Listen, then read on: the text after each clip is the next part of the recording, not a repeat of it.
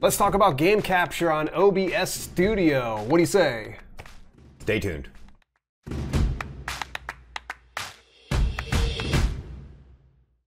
Hey, I'm Dale. And I'm Walt. And this is Live Streaming Tech. And if you want to learn everything there is to know about live streaming online, super simple, then click that subscribe button and turn that bell notification to on so you don't miss a single video. So, what are we talking about in today's video? Pretty easy, Dale. We've had a lot of people ask questions, and here's the thing. I know you and I say it's pretty easy, but the thing is you get kind of frustrated when you're trying to capture that game and you're trying to go live at that last second and your game is not showing up on stream. Or worse yet, you start streaming only to find out your viewers can't see the game. So I'm going to show you how to do it.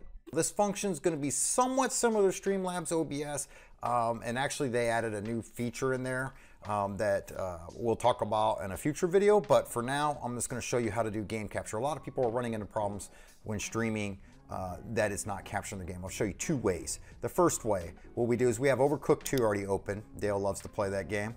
So we're going to go ahead, and the easiest and first way that you should always try to do it, and I shouldn't say easiest because it's really not that easy, right? You're going to do game capture. So you want to make sure you click that plus button. It's going to open that up and you can title it whatever. I leave it to game capture. Hit OK. Now the first thing I'm going to try to do is I'm going to try to capture any full screen application. Now here's the problem. If you have other full screen applications going on, it's going to try to capture those. But first, always try that first. And since he has Overcooked 2 open on the other monitor, I'm going to make sure that's opened up. And bam, there we go, right? Now you're probably wondering yourself, wait a minute, Walt. I don't see the audio on the audio mixer over here in OBS. So we're going to go ahead and solve that. And with OBS Studio now, the newer version, you actually have to add that audio output capture. Not input, but output. And once again, you can, it used to be called desktop in the older version. So I'm just going to go ahead and name it desktop. Hit that.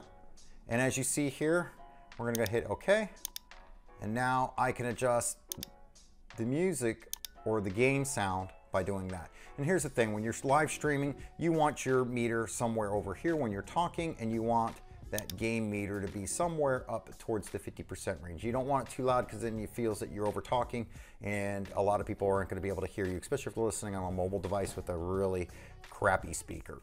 So that is one way to do it on game capture. I'm going to show you another way. So go into options. For instance, say it's not doing the full screen application, or you're like me and you have 3 monitors open, one live streaming versus Dale with only 2. Maybe he has another full screen application open on the 3rd monitor. So what you're going to want to do is you're going to want to go ahead and right click. You want to go to properties.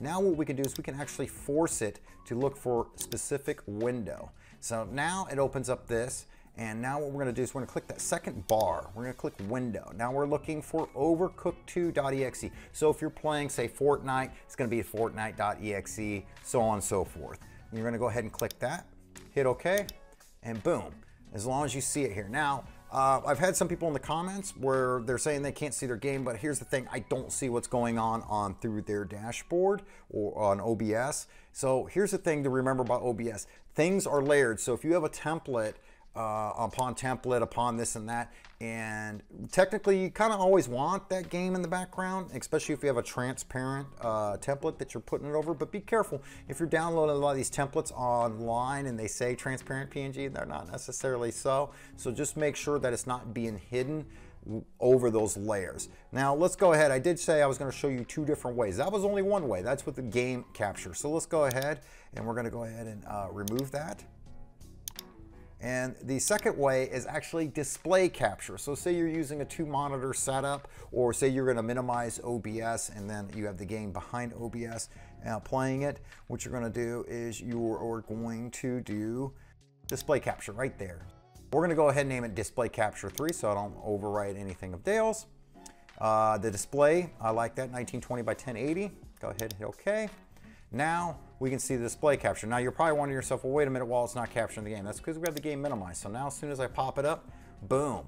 But as you see here, where I'm recording this through Camtasia to record this video, that is seen also. So know this, that when you're doing display capture, whatever else you have open, now obviously we can minimize that and you wouldn't see it and then we'll look like that. But if you go to say do the stream and you have things that are always on top, programs that are always on top, it's going to show on top of that game. Or say you minimize that game, all of a sudden everyone's going to be able to see what's behind it. So kind of make sure that you don't have stuff that's not safe for work open, chats, that kind of stuff that you don't want other eyes seeing. But you know what you enjoy better is clicking this video right straight down over here, and what that's going to show you is what to stream on Twitch.